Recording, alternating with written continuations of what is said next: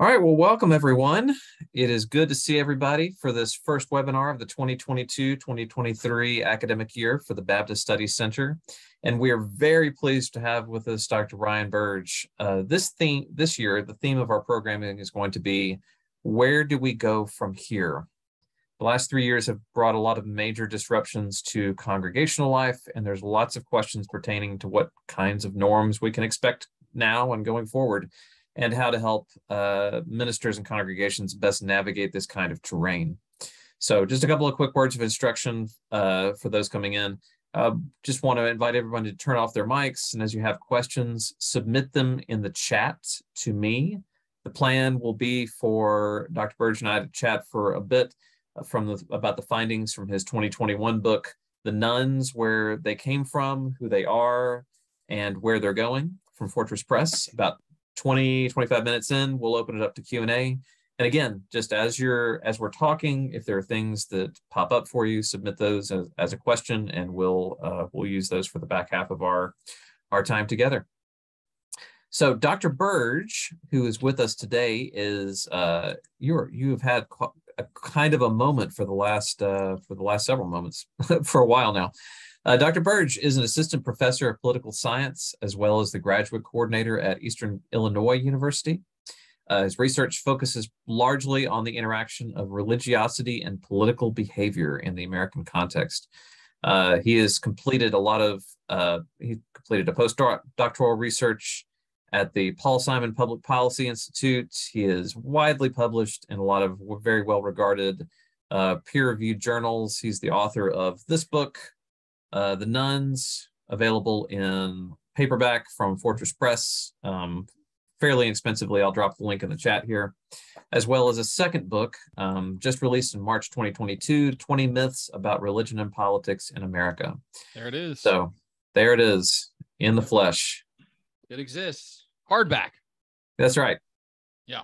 Dr. Burge is also, in addition to his work as a political scientist in various capacities, is also a pastor in the American Baptist Church.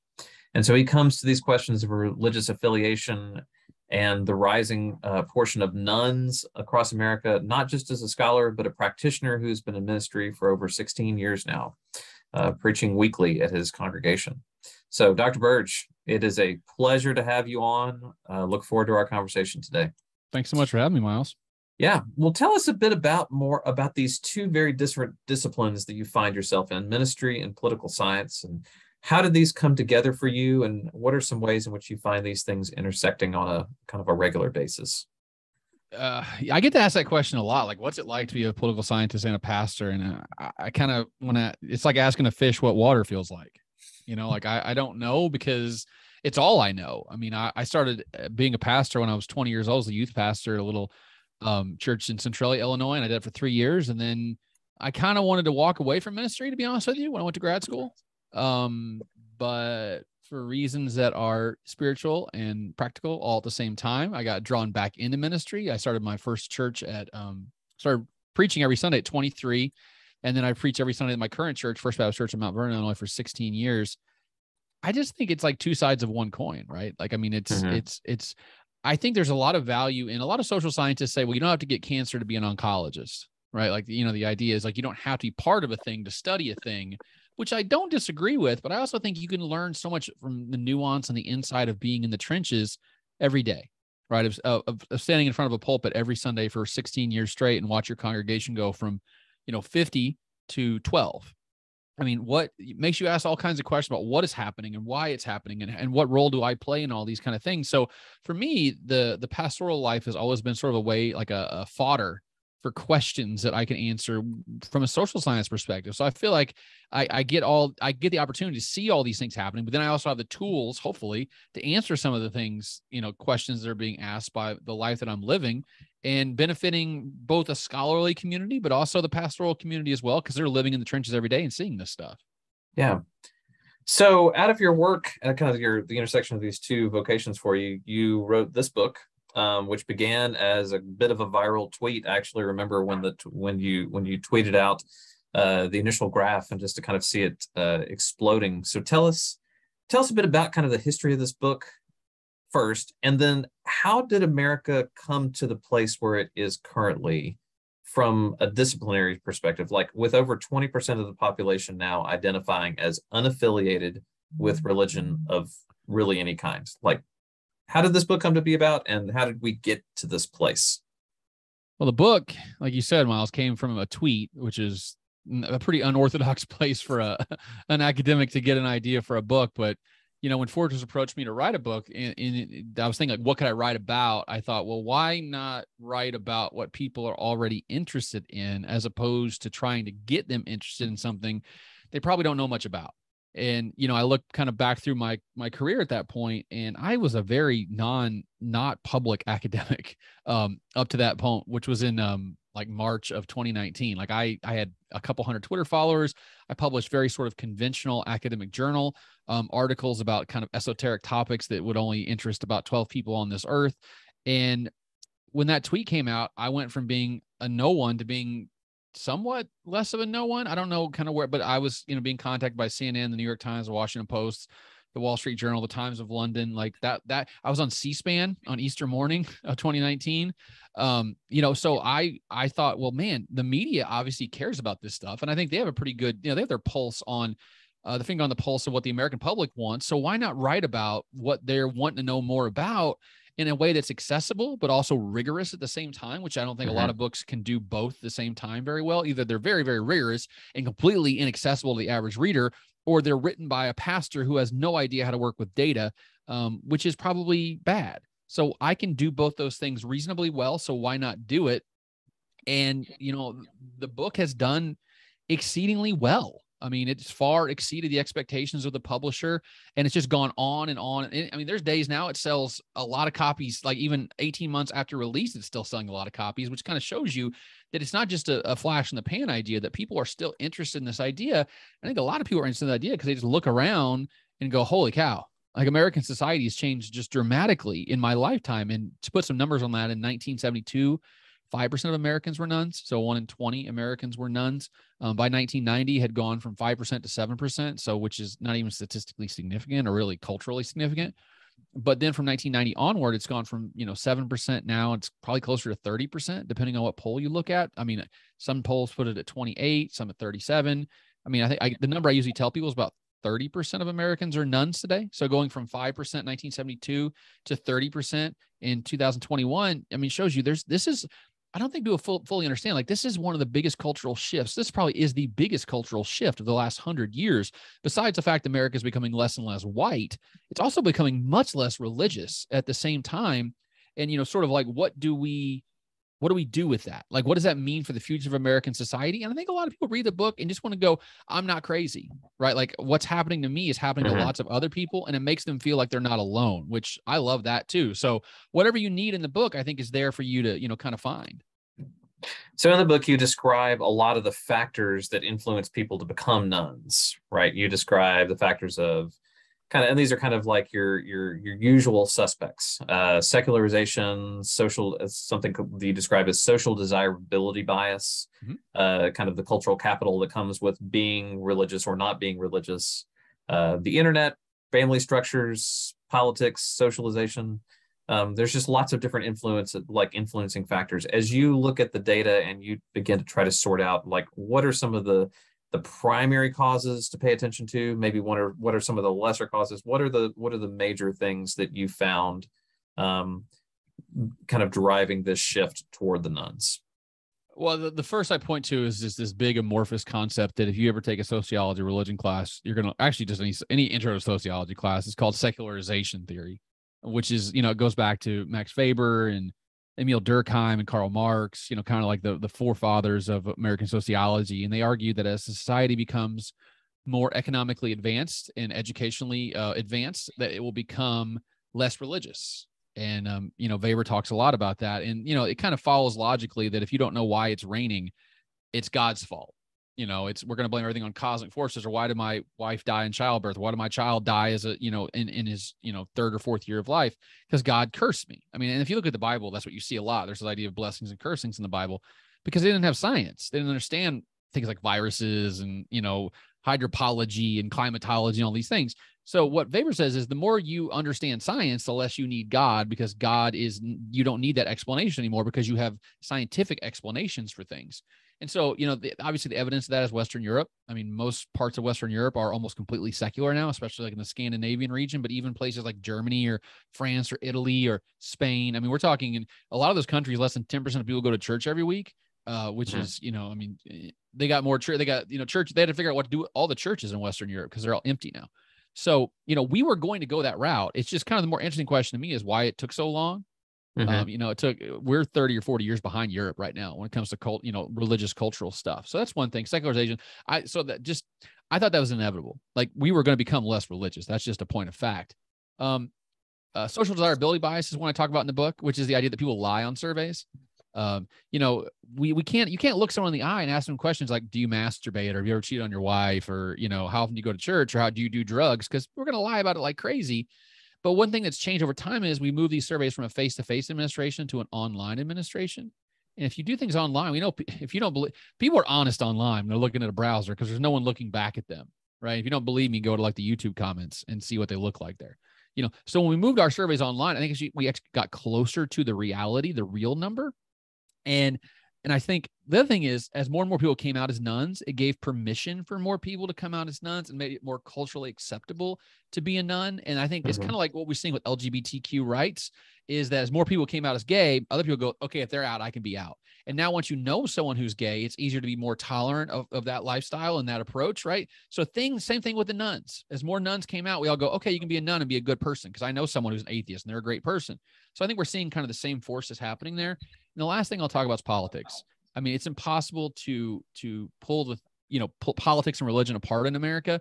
But I mean, you just look at the data. Over 40% of people who say they're very liberal are nuns. It's only 12% of people who say they're very conservative. I mean, it's just, as you go from left to right on the political spectrum, you become less nun. I mean, it's just stair steps down very easily like that. So there's definitely a strong connection, especially in that in American life now, we tie the Republican Party up with religion, and the Democratic Party is increasingly becoming the party of non-religious people. And so I think as that's happening, that's crystallizing in people's minds. If I'm a Christian, I'm a Republican. And if I'm a nun, I'm a Democrat. And so we're seeing political polarization and religious polarization kind of lay on top of each other. And they're actually driving one another, to make each other worse, honestly. So one of in the book then, so this is all really interesting. So there's like multiple layers here to kind of this phenomenon of the nuns and the way in which this is operating. Can you tell us a little bit about like who are the nuns? In the book, you kind of lay out kind of a differentiated picture that when we're talking about religiously unaffiliated persons, we're not talking about all one kind or all one argument that leads people here. So in other words, like for everyone, it's not necessarily the economic argument, and it's not like the educational piece. It's not all that they grew up in a family that maybe had a religious heritage one generation back, but now it's kind of a different story. Like, tell us a bit about like who these nuns are. So that's a very, very good question. And so if I told you that 30% of the population was X group and they're a monolith, you would think I'm crazy, right? So, we divide Protestants up into all these subgroups because we understand there's differences between Black Protestants, mainline Protestants, evangelical Protestants. But for like a long time in American religion, we basically called them the nuns and just kind of went and just like glommed them all together. And I think that's doing such a disservice to the nuns because there are different kinds. And I think really the two primary dividers, which is elucidated in this great book called Secular Surge, by Campbell, Lehman, and Green, which is a more academic book, but still actually fairly accessible. They make this really interesting distinction between being secular and being non-religious, which I think is a really important point. Secular people are atheist agnostics. Like they have abandoned the religious worldview and the religious perspective, and they've embraced another worldview, the secular worldview or the humanist or scientific worldview, where they think that like science answers the questions they're seeking, right? The other group is non-religious people. I call them nothing in particulars because that's what surveys call them. That's what they identify themselves on surveys. I'm a big believer that I let you identify yourself, and then that's what I use. Nothing in particular people are defined by what they're not. They have thrown off the religious identity, but they have not embraced another identity. So they're not secular, but they're not religious either. Atheist agnostics are secular people. They've embraced an entirely new way of thinking. And I think here's what most people don't realize. If you put 5 nuns in a room, 3 of them are nothing in particular. One's an atheist and one's an agnostic. So most nuns are actually non-religious. They're not secular. And if you look at the nothing in particular group, there's a lot of really kind of scary things that emerge out of that group. Economically, educationally. For instance, almost 50% of atheists have a 4-year college degree. It's about 25% of nothing in particular people have a college degree, which is the lowest of any group, and atheists are near the top. So, economically, 60% of atheists make more than $100,000 a year. It's only 40% of nothing in particular. So you start doing all this math and you realize like, wow. So there's a new version of the Nuns coming out. It's coming out in next May. And there's this new graph I added where it's the percentage of people who make less than $50,000 and do not have a college degree. Amongst nothing in particular, it's a third of them make less than $50,000 and do not have a 4-year college degree. It's only 14% of atheists. So, when we're talking like, SES, these people are falling behind. Nothing in particular are falling behind and falling further behind. And they've not embraced anything to kind of fill the void they've left by leaving religion. I don't worry that much about atheist agnostics from just a social science perspective, because they have a lot of them are doing very well educationally, very well income-wise. They're very politically engaged. Nothing in particular is all the opposite of all those things. They're left behind, left out, lost, unmoored, isolated, and they're growing. I mean, there's over 20% of Americans now are nothing in particular. And yet when a lot of Christians hear the word nuns, they automatically sort of pivot towards atheist agnostics, when in reality, they only represent a very small sliver of what the nuns are. It's this other group that is much more interesting to me and much more, I think, scary to me from a societal perspective, but also a pastoral perspective. Yeah, so when we talk about those, like folks that aren't in church or folks that don't have any sort of religious persuasion, we might stereotype them as well-educated, well-off. Maybe they have found meaning in their life through something else. But I think what you're highlighting here is that 60% of the folks who fall into that category don't fit that stereotype at all. They have a very different educational background, very different kind of social patterns. So let me ask you a couple questions then about about some of the other things that you describe in the book with respect to what draws people into being religious from a social scientific perspective. In the book, you name kind of 3 factors. You name belief, belonging, and behavior. Talk to us a bit about what this contributes to, like people becoming religious, people finding religion, however you want to describe that. Like, talk to us about that. Yeah. So religion's a multifaceted thing. When I say, are you religious? I always want to think, like, what are people thinking when I ask that question? Like, what's the first thing that kind of goes through their mind, right? Is it, I'm religious because I believe in God, or is it, I'm religious because I go to church? I'm religious because I was raised Catholic. All those 3 things can make you religious, but you're not religious in the same way. So we sort of say, like, there's 3 manifestations of religion. And by the way, this is put together by an evangelical social scientist. That's why it's all starting with the same letter, and it's 3, because that's what you do if you're evangelical. Behavior, belief, belonging. And so behavior is like, do I go to church? Do I give money? Do I pray? Like physical behavior, like that's a measure of religiosity. Belief is, what do you believe about the divine, right? What do you believe about God? What do you believe about Satan, demons, heaven, hell, things like that? What do you believe about the Bible? And then belonging to me is actually the most important one, which is like, who am I? Like socially, like who do I throw in with? When people ask me what I am, do I say I'm an atheist agnostic? Do I say I'm a Jew? Do I say I'm a Catholic? Like, let's say I'm a Catholic, but I haven't gone to mass in 5 years. And I'm asked the question, what is my current religion, if any? I'm really interested in why someone in that situation would pick Catholic and not pick nothing in particular.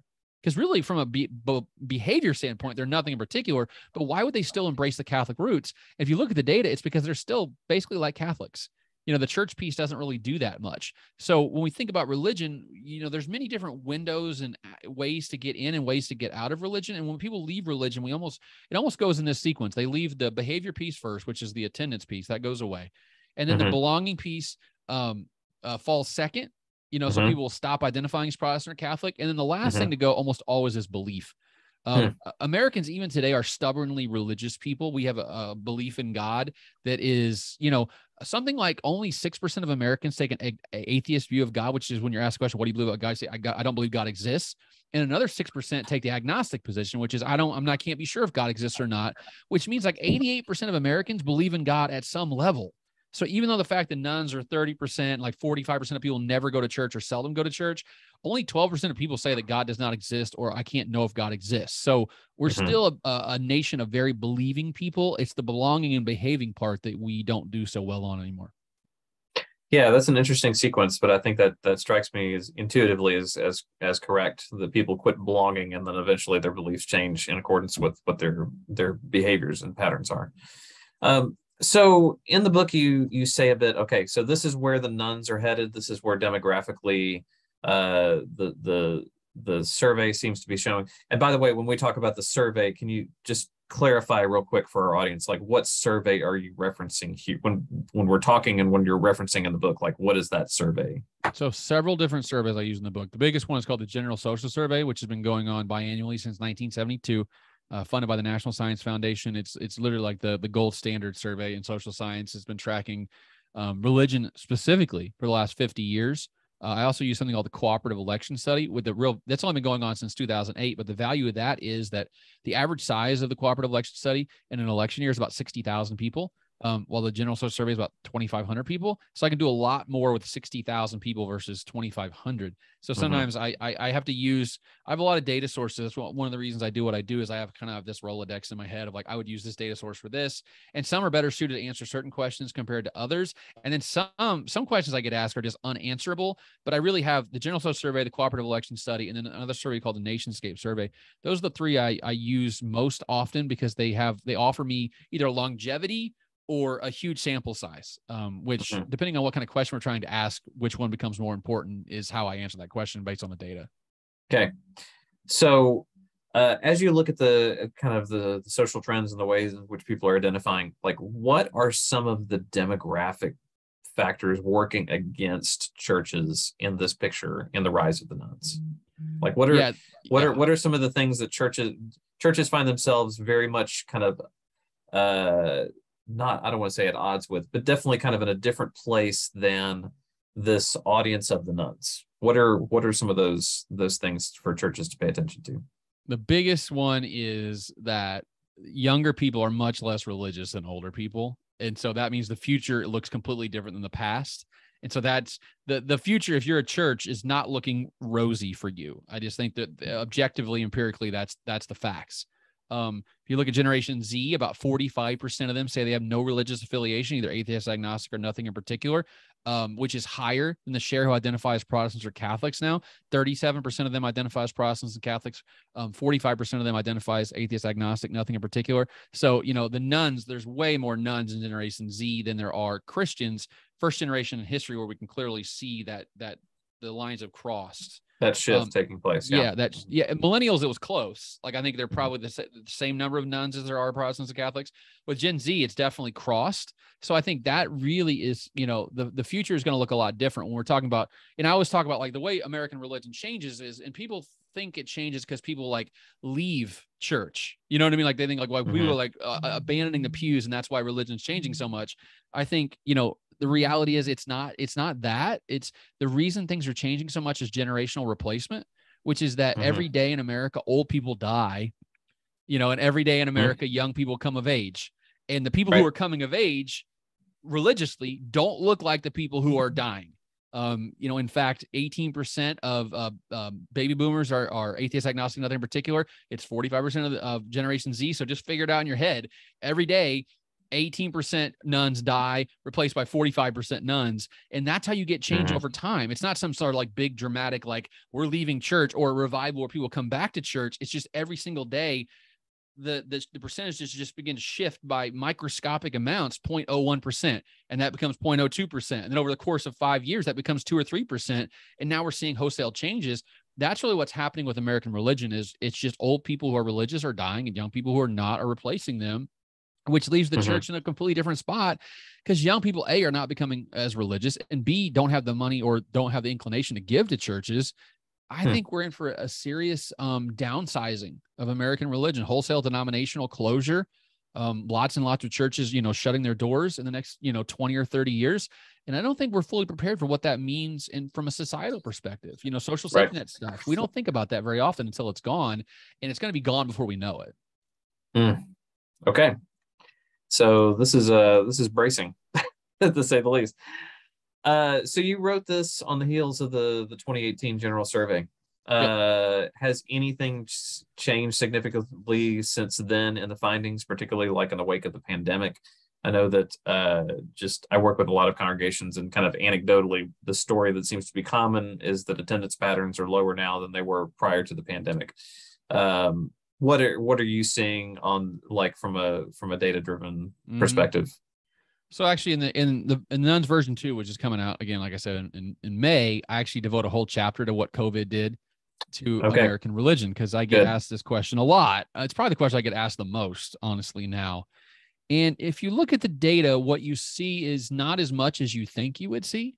Like from what we're hearing anecdotally, things are bad, but what we're actually seeing in the data, it doesn't look that way. And I think, so here's the explanation I offer in the book.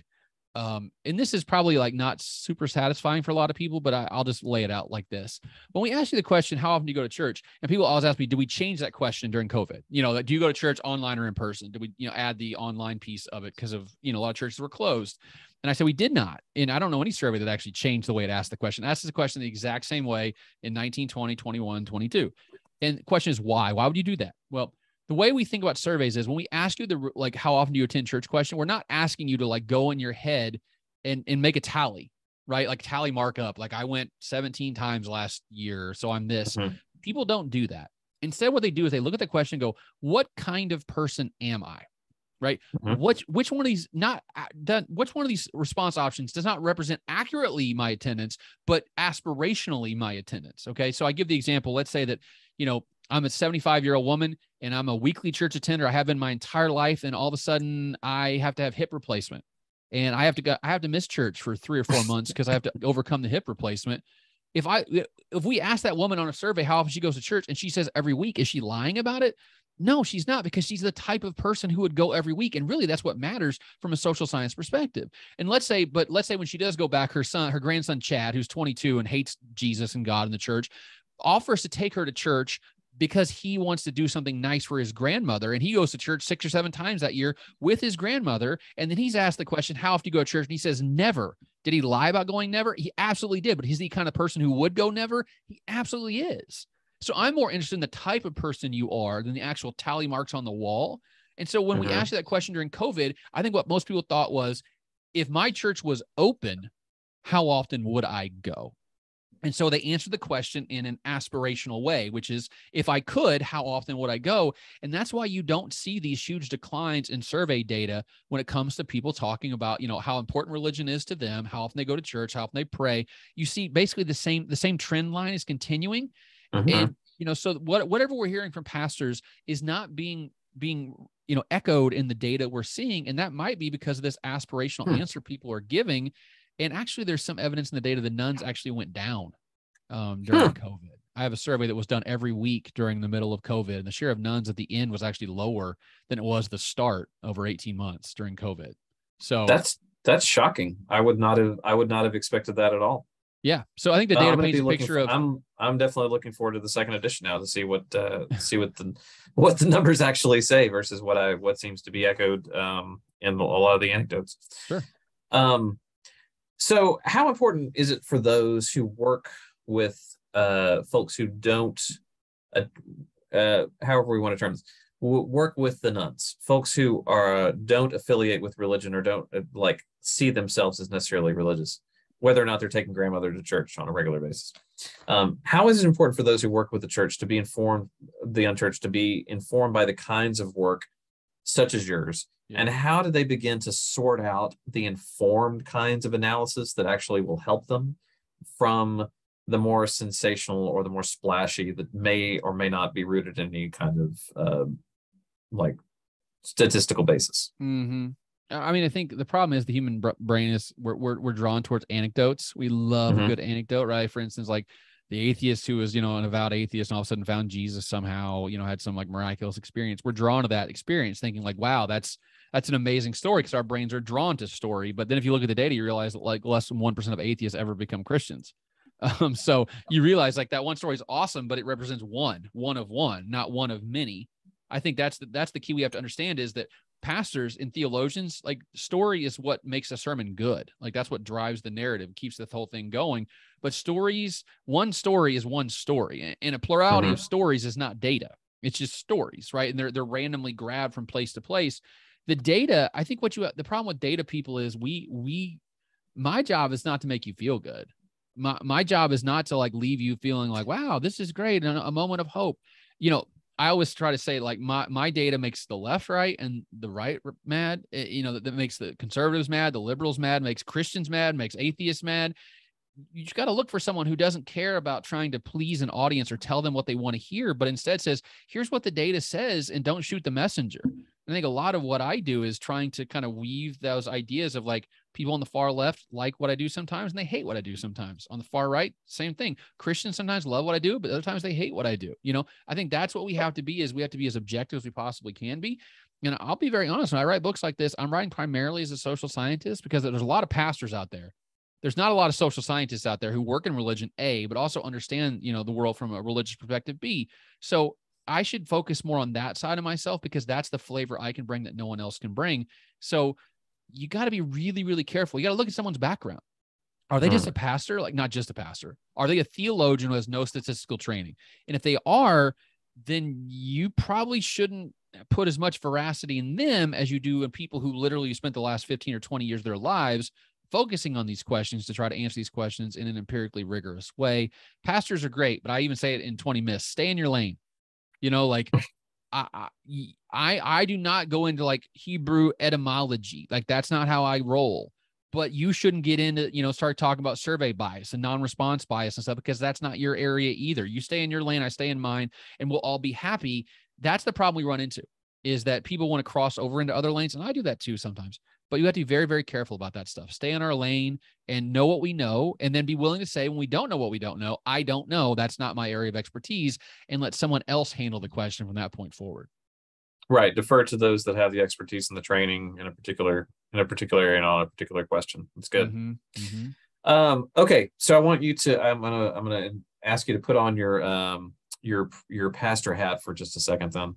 Yep. So for those so we have a number in our audience that work with, and I'm just kind of looking at our people here, the ones that I know.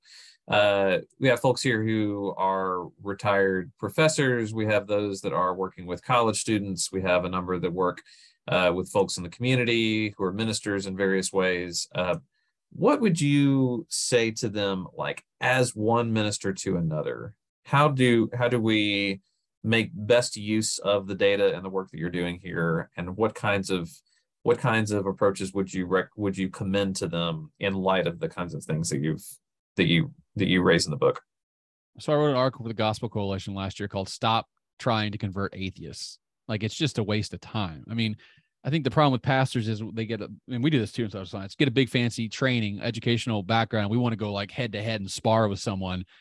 But, Philip Yancey once said, no one ever became a Christian because they lost the argument. I think that's all in some ways just not a value. It's not a very good use of time.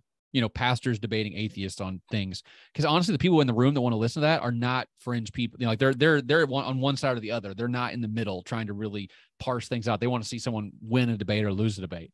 So what I argue is that we should think a lot about the nothing in particular, what I just told you about. 25% of Americans, including 33%. The most popular religious choice amongst young people, college-age people, is nothing in particular. Not Protestant, Catholic, or Jewish, or atheist, or agnostic. It's nothing in particular. A third of them say they're nothing in particular. These are people who are willing to come back. If you look at the data, about 1 in 5 of them come back to Christianity over a 4-year period of time. So they're not reluctant to come back into the fold at some point. The problem is these people are hard to spot because they fall through the cracks. They're not the ones yelling about how God doesn't exist. They're not the people who are humanists, who are trying to proselytize people online to become like them. They don't believe in anything, and they really feel society's left them behind. And so in many ways, society has left them behind. And so they're the ones who you don't see. And so, I think part of what the Christian message is, see the unseeable. The invisible people are the ones that should be made visible to God. And I think, in the Lucan, directive, the last shall be first and the first shall be last in the kingdom. A lot of these nothing particulars are last on earth. They're the ones not getting ahead, and those are the ones we should be focusing on. They're hard to find, but they're the ones most willing to hear the message. And they're actually, I think they're the ones who could benefit the most from being part of a religious community, because they get the socialization they need. They get the economic support they need. That social network is so incredibly important. Can get them back in school, can get them through college, can get them a good job, can find babysitting for their kids. All those little things, those are the kind of people who need those things, and they have no connection to make it happen. So churches should focus on finding ways to reach out to that group of people. It's interesting because the ones that, that corresponds pretty well. The ones who have been left behind and the ones who seem to be the most interested and most open to religion and coming back are actually the largest section of the nuns. So that's all interesting, and I think in challenging, but also I don't know, encouraging in some ways that all is not lost. So we have one question here, and I think this is with respect to how I think getting a better description of the nuns. We have a question: is there any link between major societal characteristics like homelessness, crime, divorce, and so forth with respect to the nuns? Do we see a higher incidence of these things with respect to the nuns, or is it kind of no respecter of persons? So for nothing in particular, you see a lot more of them reporting bad things happening during the course of a year, like things like, I got divorced in the last year, I lost a job in the last year, I got a pay cut in the last year, right? So that's the kind of the negative things we see, like people on the edge, like the razor's edge of the financial system in America. That's what we're seeing a lot in the data, is they're struggling with, there's this idea called deaths of despair, which are basically suicide and drug overdoses. I don't have any data on this directly, but I can almost guarantee you that nothing in particular are more likely to die deaths of despair than other types of people. So, I think we're seeing them dealing with a lot of the bad things that happen in society. Let me ask a very different question, since we're again, as you have questions for Dr. Burge, please drop them in the Q&A and we'll continue on. I want to ask a question here, and something we kind of touched on here on conversion rates. So you note at the tail end of the book that one of the things which the survey shows is the conversion rate away from being a nun toward being religious in some form or fashion. What do you see as some of the factors, like the sociological factors, playing into that? What are some of the things that ministers need to pay attention to? Yeah, so we really need to think about why people change religion and what causes them to do that and what doesn't cause them to do that. And I think, I talk a lot more about this in the second edition, but one thing I've spoken to a lot of seminarians, and I've gone to a lot of seminaries and pastoral conferences and stuff over the last year. And there's this old saying in social science, which is, if you give someone a hammer, the whole world looks like a nail. Which is the idea that the way you're trained to think about the world is a lot of how you think about the world, right? You go looking for things of evidence of that. So if you're a pastor, you've been trained to think everything is vertical, right? Everything's about God and the Holy Spirit and spiritual, actions and awakenings and things like that. So when people leave your church, you think, we're not praying enough, we're not serving enough, we're not doing all these spiritual things that we should, or God's, not blessing us right now. And I would caution pastors to think a lot more horizontally about the world around them. I think about too horizontally, and they think about it too vertically. So somewhere between those two things, you get the right answer. What I mean by horizontal is the church at the end of the day is a social organization. It's people voluntarily coming together multiple times a week to join in voluntary worship together and voluntary community building and socialization. That's really what it is. And, is it different than the Elks Club? Yeah, but not as much as you think it is. So I'm much more interested in the solutions to problems being social as opposed to vertical, right? Spiritual. And I think a lot of times why people leave your church is because you're in a dying community, in terms of population wise. It's not because you're a bad pastor, you're not praying enough, and part of this is preaching to myself, because every church I've ever been at is smaller today than it was 10 years ago, like every single one. And the question is, am I a bad pastor? Probably. But more often what's happening is the macro level stuff, the social level stuff is what's changing around me. And it's really hard to push back in a climate where everything's at your face. The wind is blowing at your face, not your back. So pastors need to be thinking about, like, how do we serve the community well with what we have, and be less interested in growth as the first outcome, right? The operative goal should not be growth. It should be doing what it takes to build the kingdom of God. And then if growth happens because of that, that's great. But if it doesn't happen, that is not evidence of, your spiritual defect. It might be evidence of something socially happening, macro level happening that has nothing to do with you. So I think we need to think a lot more about horizontal solutions to our problems as opposed to vertical ones, and realizing those two things are deeply, deeply intertwined. Here's the takeaway. Lots of people come to church for the wrong reasons and stay for the right reasons. I think a lot of people go to church because they started dating a girl that went to church, or they had a free, food giveaway, or they had vacation Bible school for the kids, and it was basically a free babysitter over the summer. I mean, you pick. But churches are making wrong reasons for people to come. And you know why people stay? Because they realize the community helps them feel better about themselves, gives them a social safety net, makes them feel like they're loved and supported and encouraged. They leave feeling better than they came. That's what they see over time, but you have to get them in the door somehow. And I think churches need to think about making more doors in their church, making it easier to access their church in a metaphorical sense. I always talk about, barbecues, potlucks, carnivals. Do whatever it takes to get people on the grounds of the church and just show people that you're normal human beings trying to live a life that's, not perfect. And you would love to work alongside them to do that as well. So you've referenced a number of times that this is one of the things that's most interesting about you is that you have this long career in ministry now. What do you tell to congregations that like particularly ones you've worked with that get anxious about this kind of thing? Like what do is it just a bucket of cold water, or is there any how do you approach like congregations that are actively worrying, what if, maybe it's our church that will be closing in the next 5 to 10 years? Yeah. So there's this great saying that we should pray like everything depends on God, but work like everything depends on us. And I think churches need to think a lot about both parts of that, right? Like you can only do so much in the situation that you're in to be the best church you can be in the circumstances that you're in. And one of the things that changed the world for my church was this phrase I heard, the sentence that I heard from a pastor said, if your church closed down, would anyone outside your membership really care? And I thought about that a lot. And I thought, man, we are about 40 people at the time, 35, 40 people at the time. I don't think so. I think that we are what we are. It's just our membership is blessed by us being here, but we're not blessing the community. And so we started a brown bag program where we pack a brown bag of food every Friday and take it to our local schools. We have a lot of poverty. 85% of our kids are on free or reduced lunch. And so we pack those bags up, over 225 bags every week. Program costs over $9,000, which our total budget is $40,000. So literally 25% of all our money goes to this one program. But we bless all these kids in our community. And so now I know if our church closes down, there's going to be 225 kids in the public schools every single week during the school year who are not going to be fed over the weekend because we don't exist anymore. And that means we matter. We're building the kingdom of God in our community by feeding hungry kids. Like how less offensive can you be than we feed hungry kids? And for everyone who is anti-religion, anti-faith, anti-church, and some for very many good reasons, I can say to them, our church feeds 9,000 kids every single year. What do you do? You know what I mean? Like, how do you respond to that? We are doing good things for our community. And I think at the end of the day, it's all you can do is try to make your community a better place, your world a better place. And if your church becomes twice as large in a year, that's great. Or if it becomes half as large in a year, that's fine too. It's not your job to grow. It's your job to be faithful to the mission of your church. And whatever happens, come what may, you got to stick to that goal and that, run that race as best you can for as long as you can and let God figure everything else out.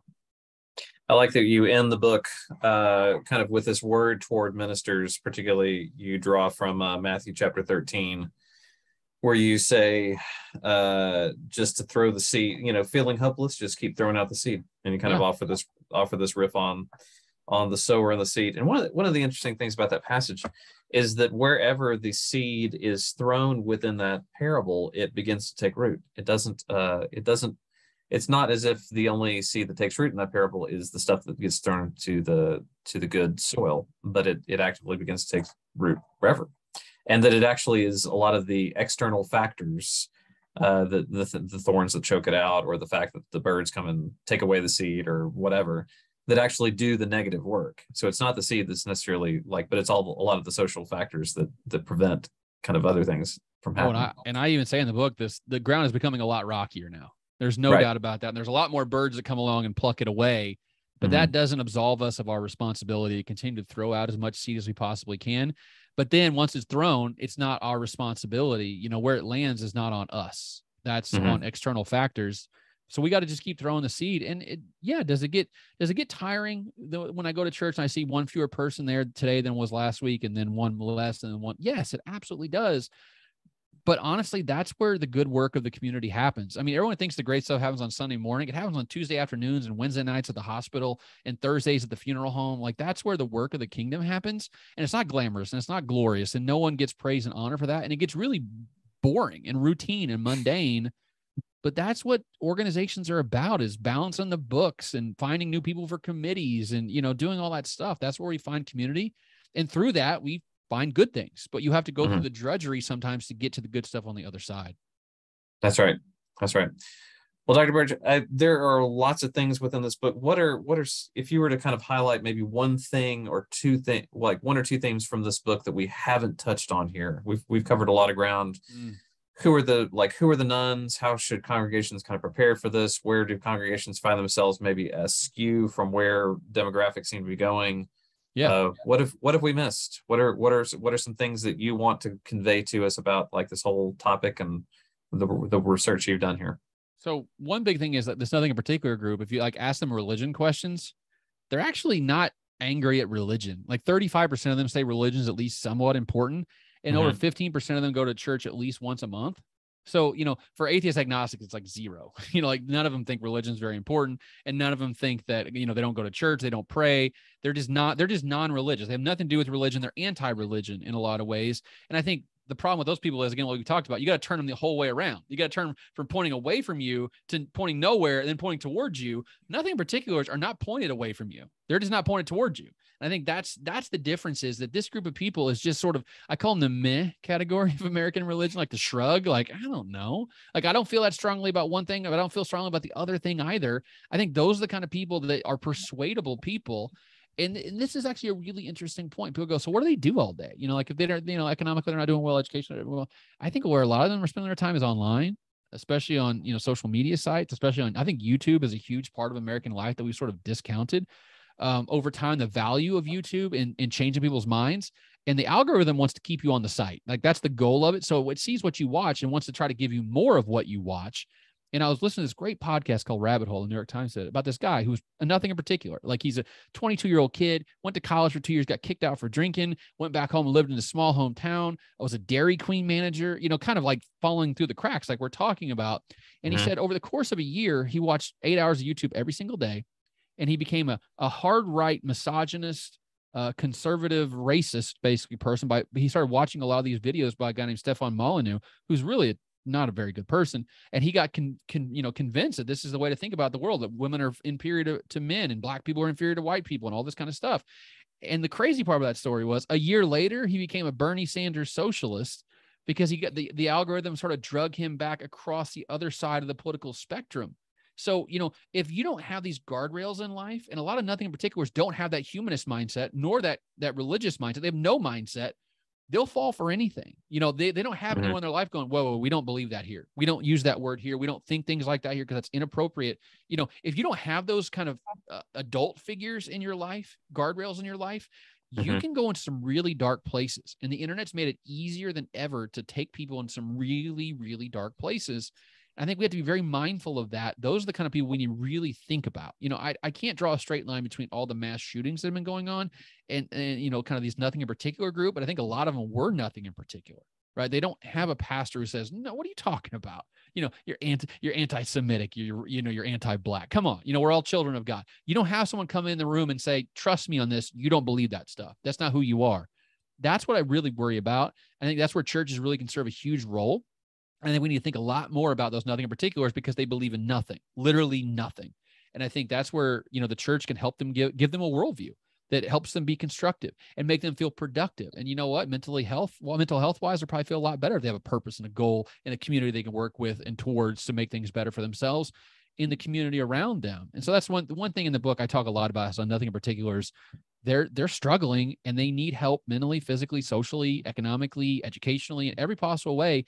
And churches are perfectly situated to help them in all those ways if they would choose to reach out and find ways to build bridges to that part of the society.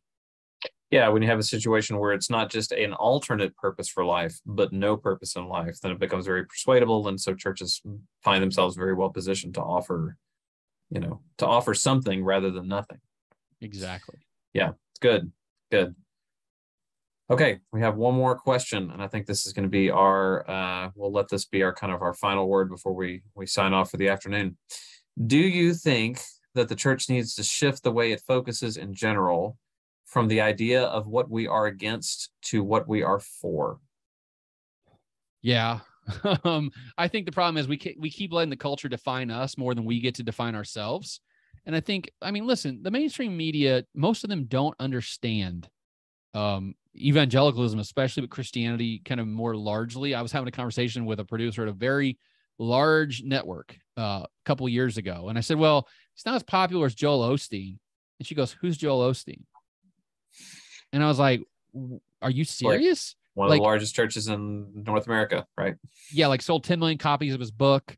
I mean, probably the preacher who's on more television more television screens in America every week than any other preacher, probably in history. And she never heard of before.